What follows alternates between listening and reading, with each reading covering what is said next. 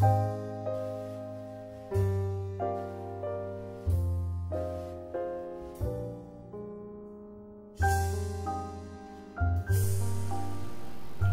back to our evening recitation program of Sri Aurobindo's Savitri. We are in Canto 10, the kingdoms and godheads of the little mind. We are through verses 220 through 225.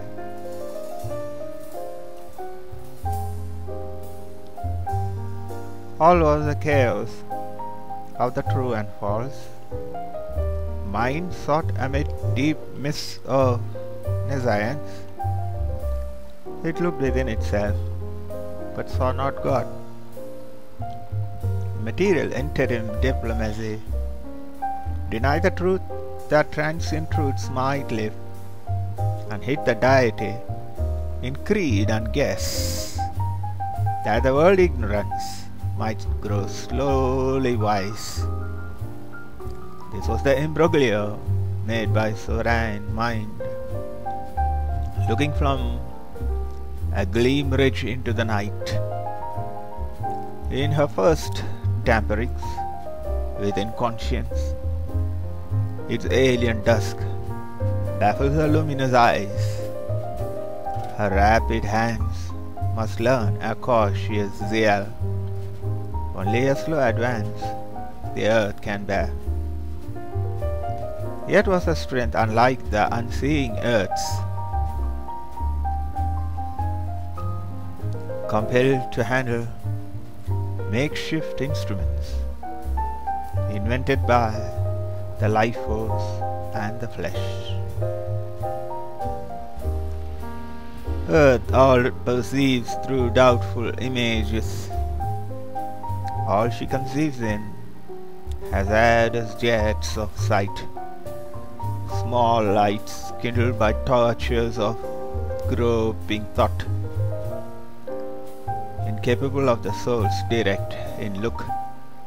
She sees by spasms and shoulders knowledge scrap, makes truth the slave girl of her indigence, expelling nature's mystic unity, cuts into quantum and mass the moving all. She takes for measuring rod her ignorance. In her own domain a pontiff and a seer, that greater power with her half-risen sun, wrought within limits but possessed a field. She knew by a privilege of thinking force, and claimed an infant sovereignty of sight. In her eyes, however, darkly fringed was lit the archangel's gaze, who knows inspired his acts, and shapes the world in its far-seeing flame. In her own realm she stumbles not, nor fails, but moves in boundaries of subtle power, across which mind can step towards the sun. A candidate for higher suzerainty, a passage she cut through from night to light, and searched for an ungrasped omniscience.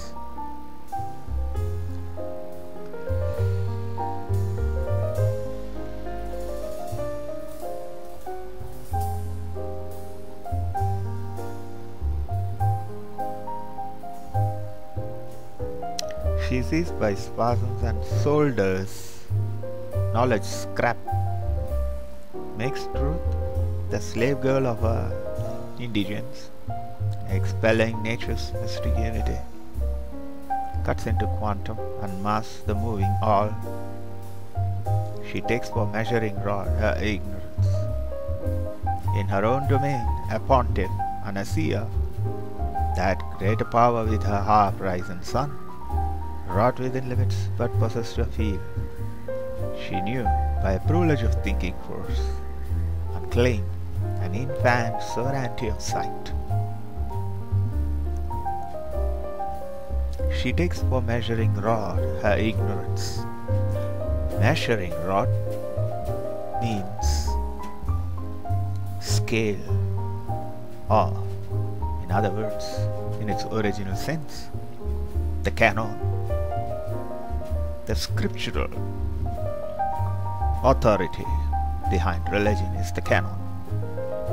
And the canon is built after sifting through religious texts which are based probably on original spiritual experience of mystics, and what is acceptable, what is not acceptable, what is preferable, what is not preferable. After this process of sifting through it and making its own particular and peculiar dogma out of this application of the measuring rod, comes the canon. That is why she knew by privilege of thinking force and claimed an infant sovereignty of sight, because it's infantile to think that you have the book of God and that God said this, said that, and didn't say that, and then based upon all that a worldview. And it's very interesting that he has dropped this. It's very inconspicuous. Cuts into quantum and mass the moving all. What is cannot be confined to any thought system, what is beyond the thought, which can only be experienced, which is basically the divine, which was the Greek idea of it, the ancients' idea of it. Later on, the Dark Ages and the beginning of it begins. Cut into quantum and mass, the moving all, she takes for measuring rod her ignorance. Since there's no way of directly perceiving it, they're not mystics, they're just clerics. And in her own domain, a pontiff and a seer. And within this kind of a system of building up a canon, well, it's not to be denied that it's a pontiff and a seer. That greater power with her half-risen sun. The divine is not yet there. There is no divine consciousness there. There's only a thought of it, a dogma of it, using this measuring rod of ignorance, but still showed up into conceits.